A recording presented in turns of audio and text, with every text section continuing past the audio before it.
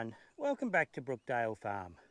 Well, it's a bit of a muggy day here today and we're just waiting for it. We had some rain last night and we're just waiting for everything to dry out before we can start harvesting again. I thought today I just wanted to talk about commodity prices and stock prices on a small farm.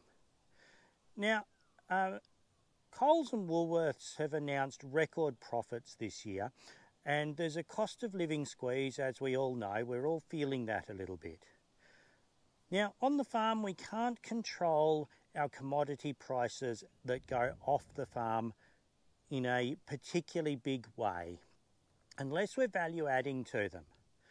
So I've got some cull sheep for sale at the moment and I've just sold them. I didn't get a good price for them. I got $15 a head. Now last year I probably could have sold them for $50 a head. This year I wasn't game to put them through the markets because I think I would have come out of that with a bill by the time I'd paid yarding fees and stuff on them. So because I'm a small farmer, I can look at selling things in other ways. So I have sold these ones privately.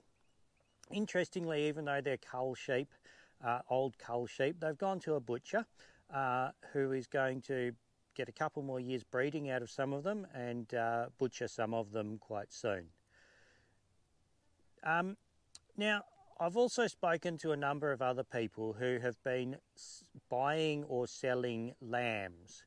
I know somebody down the road who bought 300 lambs for $5 a head, and I spoke to somebody else the other day who bought 350 lambs for $3 a head.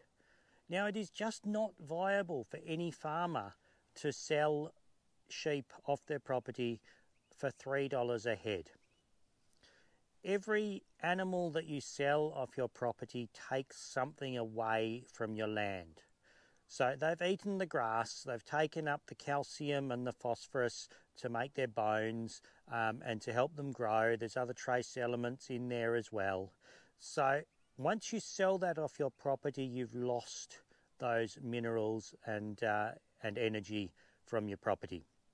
So you have to do something to put it back on. Mostly that's top dress your pastures with fertiliser, so you've got healthy pastures.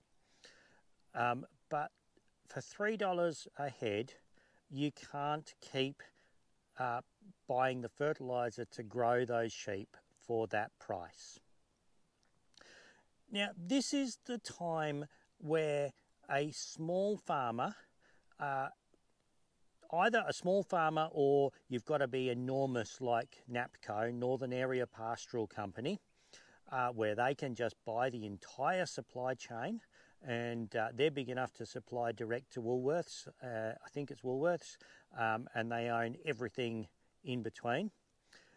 Or if you are a small farmer, this is the time where you need to have found your niche, found your market that you are supplying to.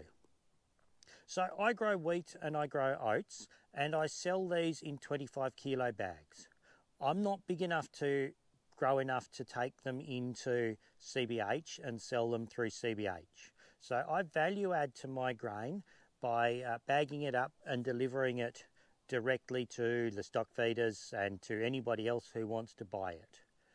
This way I know what my price is going to be. And I've built up a customer base over a number of years, so I know roughly how much I'm going to sell. COVID threw a spanner in the works, like with everything, except COVID was actually my busiest time ever because eggs were hard to get. Everybody got backyard chickens, and the grain really helped me get through COVID because I lost a lot of other work. And it paid all of our bills for those couple of years. The sheep, we are just starting to market our own meat as well. There's a lot of paperwork to go through and regulatory rubbish, red tape. It's not rubbish, it is important that we are selling a good quality product. Now, as a small farmer, you can either sell a premium product for a premium price, or you can sell the same product that you get in Woolworths for 2/3 of the price. Now this is what we've chosen to do because we're trying to help out some of our family and friends as well who are really struggling. So we are selling meat that is cheaper than what you can buy it in the shops, but we are still making a reasonable income from it to cover our costs and make a little bit of money. We could go for a premium product and market that hard as something much better than you can get everywhere else, you know, grass-fed, free range, all of that stuff.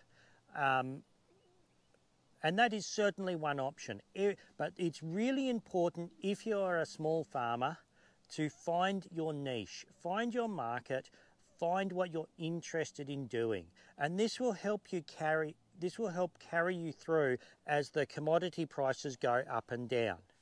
Now, every now and then, with my wheat and oats sales, the price of wheat through CBH comes up to about the same price that I am selling it for in 25 kilo bags, which means I'm effectively making a loss on it.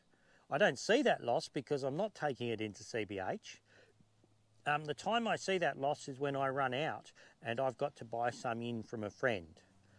But generally, I have a margin and I know what I'm making on it, and the commodity price can go up and down on the wheat and oats, and it doesn't affect me because I have my customer base. The same with the meat. We're not selling lamb, we're selling hogget, which is a sheep that is 1 to 2 years old. I like hogget better because it's got a bit of flavour in it, a bit more flavour than lamb. They're also a little bit bigger. So for the same butchering costs, there's more meat available, more kilos of meat to sell. We'd have to sell the lamb at a higher price to make money because they're smaller and lighter. So yeah, with any small farm, if you're looking at starting out a small farm, the first thing to do is to find your niche, find your market, and find how you're going to be different from everybody else. And this will really help you get through the times where the big or the medium-sized farmers are struggling because commodity prices have dropped and no one can sell anything. Anyway, I hope you found this little video useful if you're starting out your own small farm or you're already on a small farm. I'd love to hear what your niche is because there's lots of different ones out there, and it amazes me the imagination that some people have to find a market for something that I just wouldn't have thought would have been there. Anyway, thank you very much for watching. I hope you've enjoyed this video, and I hope to see you again next time. Thanks. Bye.